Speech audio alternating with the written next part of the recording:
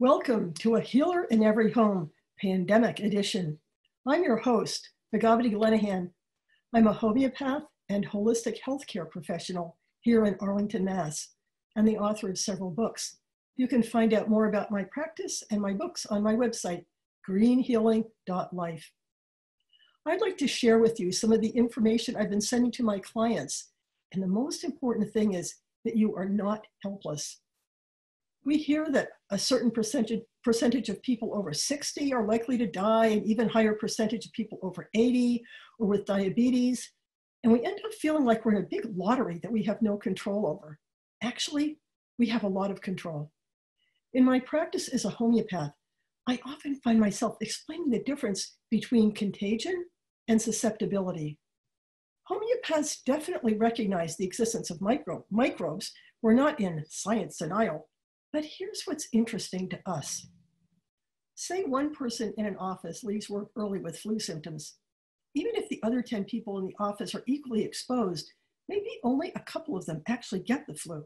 They don't all get it. So to a homeopath, what's different about those other 8 people? And what can we do to shift ourselves into the resistant category instead of the vulnerable category? Here's another thing. The advice we're getting from public health officials is good. Definitely follow it about isolating, washing your hands, wearing a mask. And by the way, for the most fun musical accompaniment for hand washing, check out the Beatles on YouTube singing, "I gotta wash my hands." But all those public health directives have a negative focus. They're telling us to avoid doing things that might spread this mysterious, invisible virus over which we have no control except avoidance. As a result, we feel helpless and powerless. They're not suggesting anything we can actively do to make our immune system stronger. But there's so much we can do. I'm going to make recommendations in 4 parts. My own field of homeopathy, vitamins, herbs, and other supplements, superfoods, and stress reduction. We'll even end with a 10-minute meditation. Everything I recommend is documented, whether with research on its effectiveness for previous viruses, even coronaviruses, and yes, we've had coronaviruses before, or with historical evidence. This is my favorite resource. If you would feel more comfortable checking out the research first, you can research any health condition or supplement at greenmedinfo.com. First, in my own field of homeopathy, this is a form of natural medicine, safe, effective, inexpensive, with virtually no side effects. I'm recommending 2 remedies which are great for anxiety and supporting your immune system. Plus, reducing anxiety helps you focus and act more effectively to protect yourself.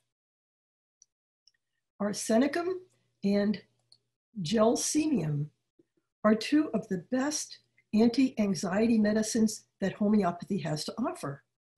They both happen to be great antiviral medicines as well. For similar symptoms, like extreme fatigue, that feeling like a truck ran over you, that sends you back to bed for the rest of the day. Gelsemium is great for people who are nervous about disease, going to the doctor or dentist, going for a medical test, finding out about the results of the test.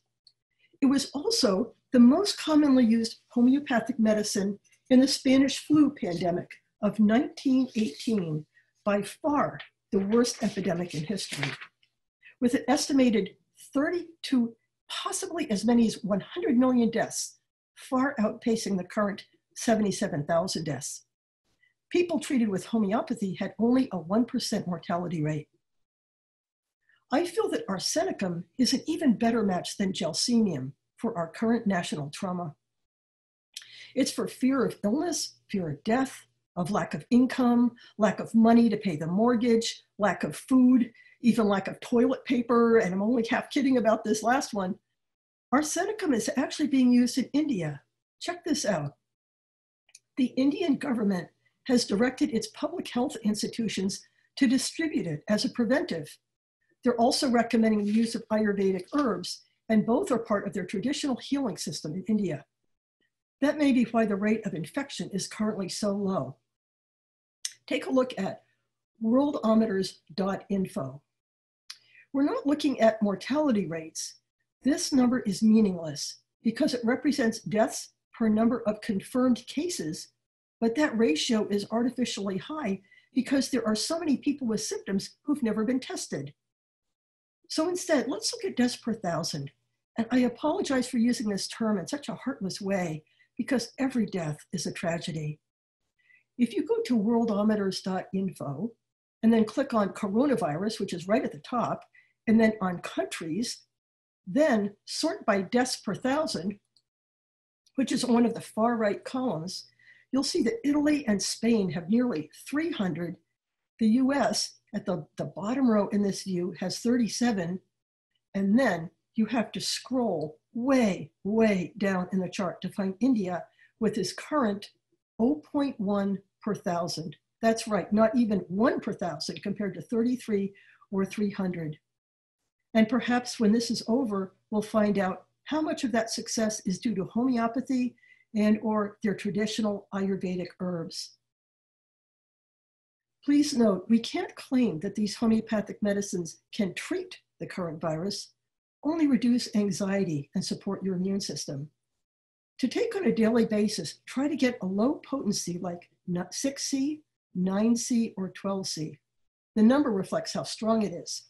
If you can only get a 30C, which is the potency typically found in health food stores, take it less often, like once a week. A dose is 2 pellets. You can get both arsenicum and gelsemium online, and I'm not specifically endorsing this particular brand. It's the only brand that's widely available in the US, and you may have seen it in your local health food store. Honestly, both are good, and they both are known to help with viruses in general, with anxiety and with that extreme fatigue, like a truck just ran over you. However, I would only take one of them, choosing whether you're more worried about the medical aspect of this crisis, which would indicate gelsemium would be best for you, or the overall survival or scarcity aspect, which would point you towards arsenicum album to give it its full name. I would normally recommend going to your local health food store, but they've been out of them recently, and if so, you could easily order them from online suppliers. Next, let's look at supplements that are well researched as antivirals. Vitamin C is currently working in China. The hospitals there are successfully using high doses of intravenous vitamin C, along with Chinese herbs. And it's now being tried in hospitals here in the US. For prevention, take several thousand milligrams a day. Vitamin D is well researched for its effectiveness against upper respiratory viruses. It's formed in the skin when there's plenty of sun exposure with no sunscreen, which means basically most of us need it. 5,000 units a day of vitamin D3 is an effective dose, not the 50,000 units of D2 prescribed by doctors. 50,000 units sounds like a lot more, but it's a synthetic form that the body doesn't recognize and can't use well. D3 is the form commonly found in health food stores, so you can easily find it. Elderberry syrup. This is a favorite with kids because it tastes so good. Research shows that it works about as well as Tamiflu against the flu. It's a great antiviral, and it comes in capsules as well as a yummy syrup. Look for honey-based syrup or other non-sugar sweetened syrup because you want to limit sugar at a time like this. You may have seen the fake news that elderberry is contraindicated now. This is a typical reaction from mainstream health authorities who don't understand how herbs and other natural therapies work. What's true is that you shouldn't take elderberry at the crisis point when you're in the hospital on a respirator, and actually you wouldn't be able to get it then anyway. A couple of minerals are helpful. Zinc works well against viruses, especially when it's right in the mouth and throat. So zinc lozenges are a good idea. Even better when you find it combined with propolis, the substance that bees use to keep their hives as a sterile environment. Bees are so smart. Did you ever think about this? The inside of the hive is dark, humid, and warm, a perfect environment for growing mold and microbes. So the bees, in their wisdom, have developed propolis, a resin which they collect from tree buds. Bees have the same microscopic enemies that we do, so what works for them will also work for us. So zinc lozenges, even better with propolis. Magnesium. Our best source is green leafy vegetables, and most of us don't get enough green leafies, so this is a good time to supplement. Selenium. One of my colleagues calls it birth control for viruses, or to put it more correctly and less vividly, a selenium deficiency allows viruses to mutate, which can make it easier for them to overcome their host defenses, meaning your defenses. The best food sources are meat and fish, so vegetarians especially may need to supplement unless you're eating a lot of barley, eggs, Brazil nuts, and other nuts and seeds. Finally, a wonderful new type of supplement, medicinal mushrooms like reishi, chaga, cordyceps, and turkey tail. And here's this beautiful, beautiful turkey tail mushroom. It's hard to buy these particular mushrooms fresh, so you can get them in a capsule or even in powdered form and mixed in with instant coffee. Please don't get overwhelmed with this list. You don't have to go out and buy everything. You probably already have several of these things in your cupboard already. You can take extra of them just temporarily while you feel exposed to possible contagion. For most of these things, it's safe to take 2 to 3 times the label amount for just a short time during this current crisis. Vitamin C is the only exception I can think of. If you take more than your system can handle, it's not dangerous. It can just cause your body to react and say, whoa, too much, I'm gonna get rid of this stuff. And then you may get diarrhea, just temporarily. And the way to avoid that, split the doses. Take smaller doses throughout the day. So let's talk about foods with antiviral properties. No surprise, this involves eating a lot of fresh fruits and vegetables. And remember that the brighter the color, the deeper the pigment, the more likely they are to be beneficial. It's called eating the rainbow. And look at how beautiful they are with all their different colors. They're likely to be beneficial because the components in plants that cause the color are often also the medicinal compounds. Plants need to ward off viruses, bacteria, and fungi, just like the rest of us, and their defenses can work for us as well. A group of Korean scientists has isolated the specific plant compounds that worked against past coronaviruses, and I won't bore you with the long scientific names, but here are foods that are especially high in these anti-coronavirus substances. Onions and garlic. And I'd like to share my own secret to social distancing. Eat an entire bulb of garlic every day. Well, maybe I don't eat an entire bulb, but definitely more than a few cloves. Here's another secret: minced and sauteed in butter, which I call my 5th food group. If I were in charge of the world, we would all eat garlic and nobody would care. Actually, if I were in charge of the world, there are a lot of changes I would make. This would be high on the list. Green leafies, we just talked about, which we already talked about as a source of magnesium. Here's a couple more. Broccoli and peppers, 2 other vegetables high in these anti-coronavirus substances. Apples and grapes. I know these pairs seem a little arbitrary, but remember they're the best source of the specific compounds that the Korean scientists found to be most active against coronaviruses. Green and black tea, you probably already know for their health benefits. And flax seeds and red wine. And look at those beautiful deep red grapes being crushed for wine. Remember what I said about the most medicinal foods having the deepest color?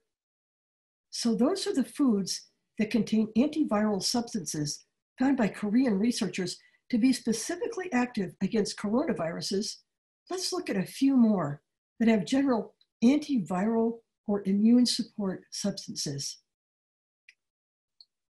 These are foods that could be considered medicinal herbs, except you cook with them. Garlic and ginger, turmeric, cilantro, raw organic honey, which contains propolis. more immune-boosting culinary herbs, such as parsley, sage, rosemary, and thyme.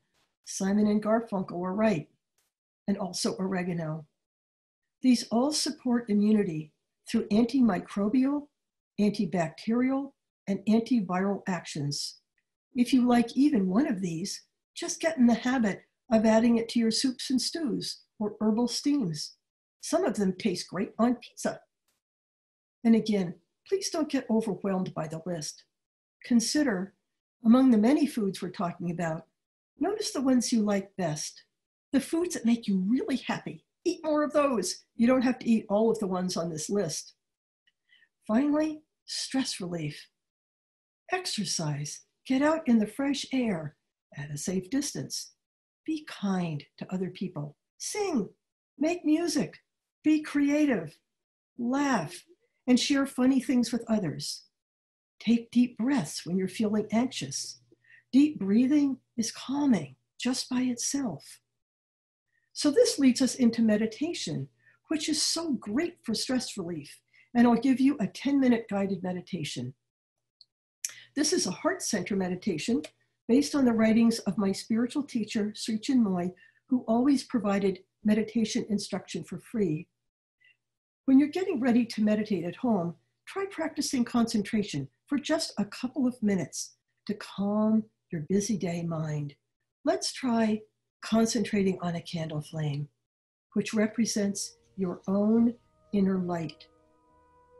So if you'd like to try this with me at home, start by sitting with your back comfortably straight, breathing slowly, deeply, and gently in a way that's comfortable for you.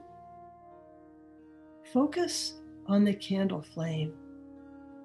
Feel like you're focusing all your mental energy, all your mental intensity on this one point.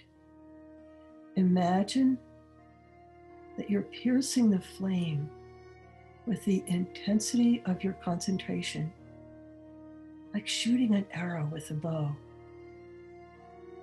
If thoughts come up, just let go of the thoughts.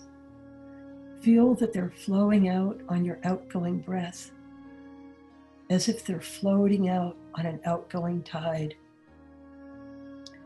You're breathing slowly, deeply, and gently, focusing on the candle flame. Feel that nothing else exists, letting go of your thoughts, letting them flow out with your outgoing breath, as if they're floating out on an outgoing tide. Just try this for a minute.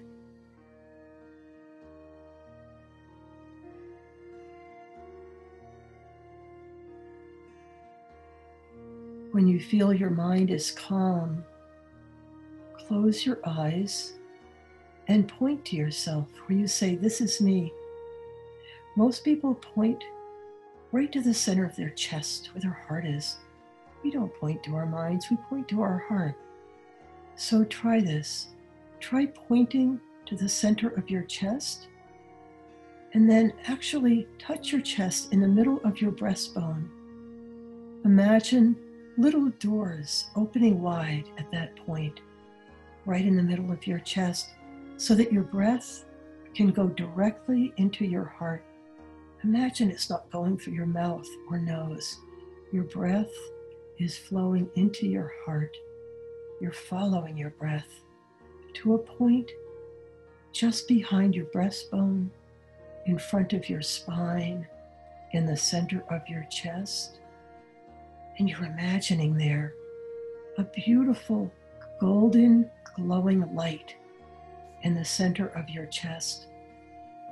This is your heart center or heart chakra, the energy center, which is the center of your love, inner peace, kindness, compassion, inner strength, all these qualities we need.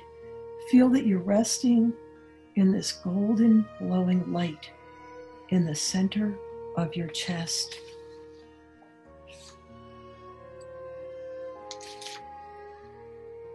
Imagine that you're breathing in and out of your heart center.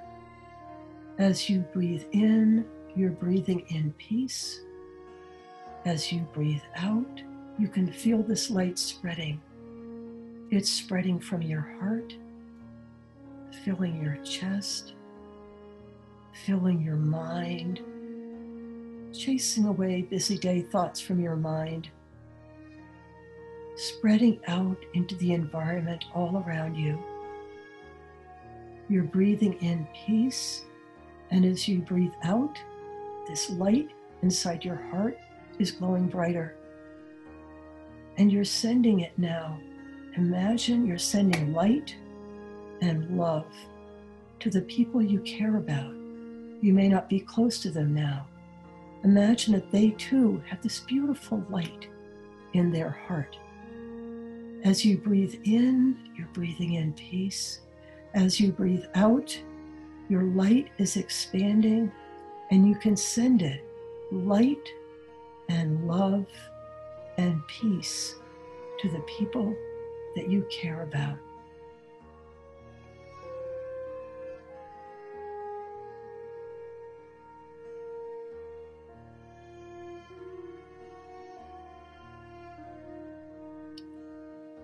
Next, send your light and love and peace to the parts of the world where people are really suffering now. Imagine that people on the other side of the world can receive strength and peace as you send it from your heart to theirs.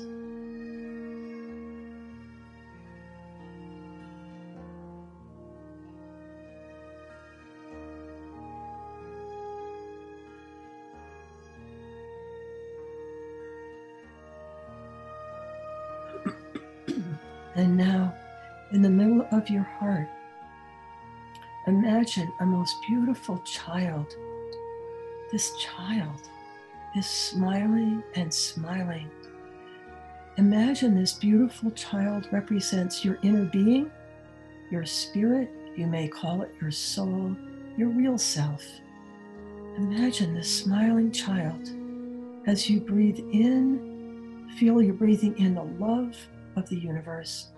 As you breathe out, the radiance of this child's smile radiating all around you. Imagine all the people you come in contact with are touched by the radiance of your inner child, this smile, sending love, sending peace, strength, healing, goodwill, radiating from the center of your heart. You're imagining this beautiful, beautiful child in your heart. You can call it your inner being, your inner child, your real self, your soul. You're sending love and healing all over the world from your beautiful inner child in your heart.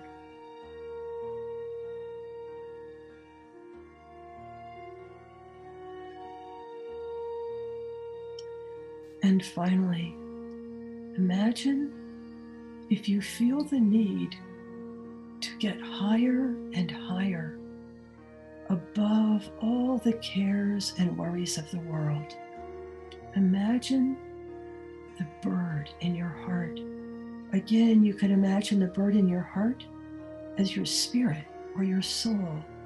And imagine this bird flying higher and higher. When you feel bogged down by the cares and worries of the world, imagine the spirit soaring higher and higher above the earth to a level where you can feel that you're rising above all your worries and cares, flying higher and higher, and reaching this point where you have this inner knowing that no matter how bad things are, you'll survive. Your spirit will carry you far beyond, far above. This too will pass, and it will pass more easily if you keep tapping into that inner source, your inner spirit, your inner well that you can draw on. your inner source of peace, universal love, compassion, kindness to others. Feel this bird of your heart, which you can imagine as your spirit, that it's soaring far above all these earthly troubles. And you're concentrating now on what you can learn from this experience, how you can grow, how you can become stronger, and how you can become kinder to others. The bird of your heart, flying higher and higher above all the cares and troubles of the world.